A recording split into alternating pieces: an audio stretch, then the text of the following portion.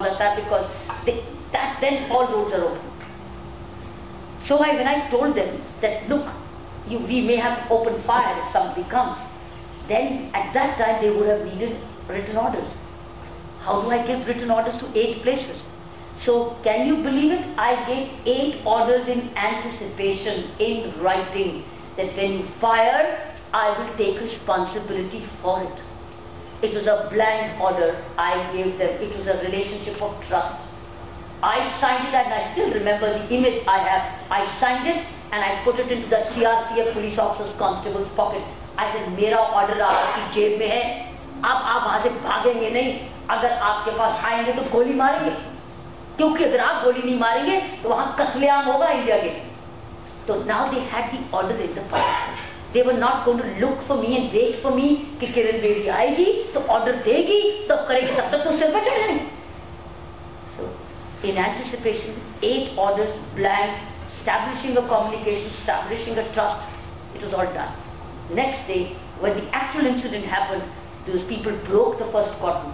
They killed a driver, they burnt a bus, they killed another person, police opened fire in the first sector. Those people jo mare, it was mayhem. It was total mayhem there. And all of them jumping with swords came to my sector. And again in that anticipation, I thought I'll focus on Rajpath and I'll focus on Ashok Road, because these are the 2 roads coming from Bangladesh. Other roads can be taken a chance with. So I positioned myself on Ashok Road, which was a road coming from Bangladesh. When I positioned myself there, I was at the Rajpath. I positioned myself at Rajpath. You all seen Rajpath? So I positioned myself at Rajpath, and all this crowd came running and coming with the naked swords. And the moment they came, somebody told me that, Kiran, they're all coming at their Ashok Road and they're all getting run over. Your cordon is breaking. So I ran from my Rajpath. It was quite a run. So I ran from there to the Ashok Road. And when I reached Ashok Road, the cordon which I made like that, which was a cordon like this, I found that the entire crowd from there was almost going to jump over my cordon, and these people were, and I said, fire! And then they fired, doom, doom, doom. The moment they fired, doom, doom, doom, it fired in the air. They didn't fire straight. They fired, and suddenly with that crowd, and then as I saw them trying to get over it, I jumped into the crowd. When I jumped into the crowd, this crowd also, this police officers, to protect me, also jumped into the crowd, and the entire crowd, we started to push back. And we started to lathi charge, we started to hit, whatever. We got hit, but we drove them out. And they probably thought, koi mar gaya hoga, because we bahut sari dum dum ki. That basically means that if I had not given an independent clean chit to them, they would not have even opened fire even in the air.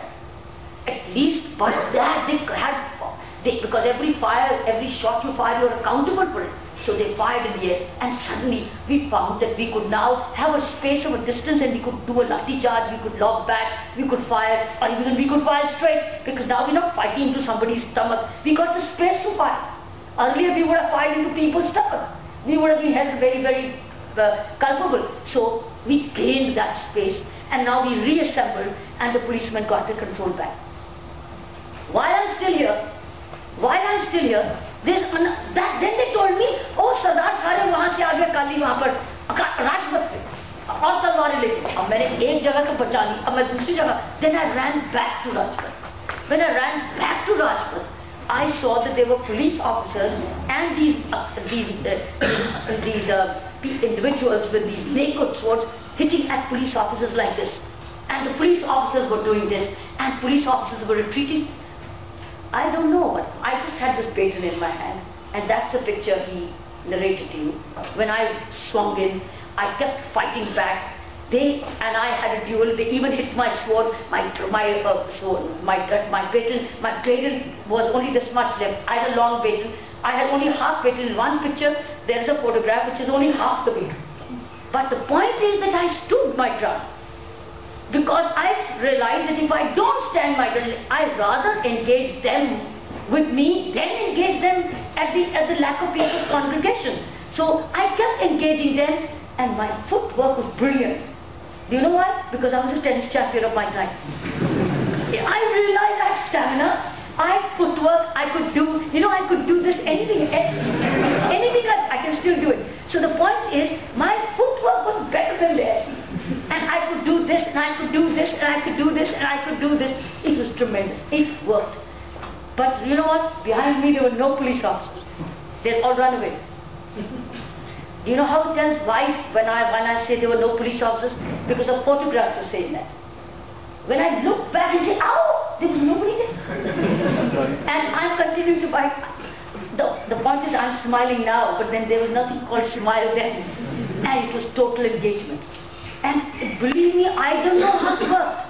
But it worked. That team got contained till reinforcements came. So with the result, we got, and by the time the Samagam crowd, police officers around had totally geared, and more police force came from the first sector to sector 3.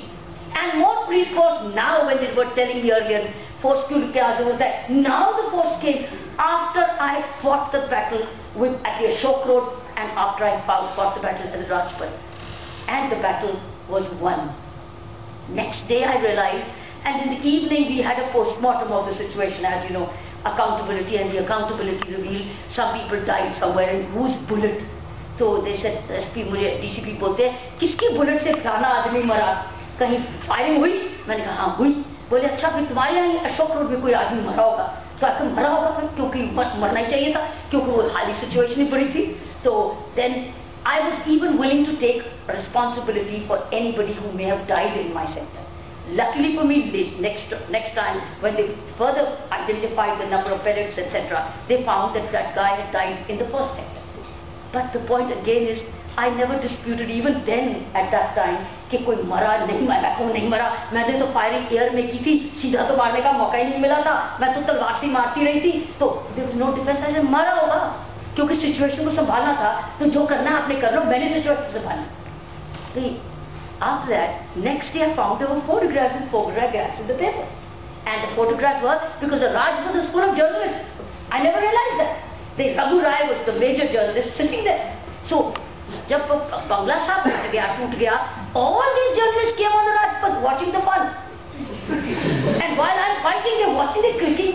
And those photographs, when went to the commissioner, then I realized what had actually happened. That there was really nobody behind me.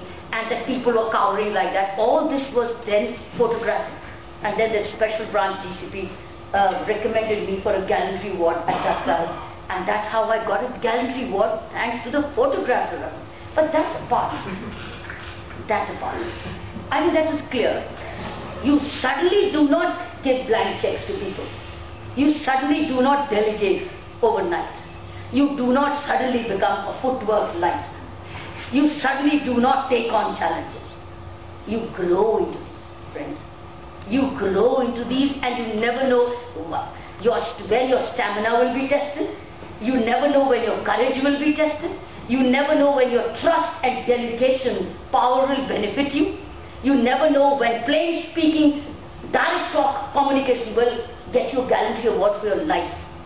You know that gallantry award gives me air travel benefits so far, railway benefits. I can travel the length and breadth of this country by railway with a partner all my life free. I never knew that. Imagine, such a small act to my mind today has given me a railway pass with a first class ticket, with a friend, with a companion, free. So मैं कहीं को बोलती हूँ जाना है, मुफ्त चलो मेरे साथ, come on, take. This is what happens. But the key, friends, is you as youngsters. Whatever you're doing today, if you continue to cultivate those qualities of leadership, they'll never leave you. They stay within you. They go with you. They become an integral part of you. And even if you tell them, hey, बहुत बहादुर बनते थे, बुज़दिल हो जाओ, वो नहीं छोड़ने वाला आपको, वो बहादुरी है. Hard work छोड़ दो, मैं आलस होना चाहता हूँ. It will wake you up and make you stand out. Hey, I don't want to communicate. Keep it aside. You will never do. You will communicate because this is the way you've nurtured. Let me go to the second story. He talked about the Goa's Zuari Bridge. It's very beautiful. Same thing happened in Zuari, where I was posted in Goa. I don't know how many of you got to Goa, but there's a bridge after you come from Vasco da Gama to to enter Goa, you pray a beautiful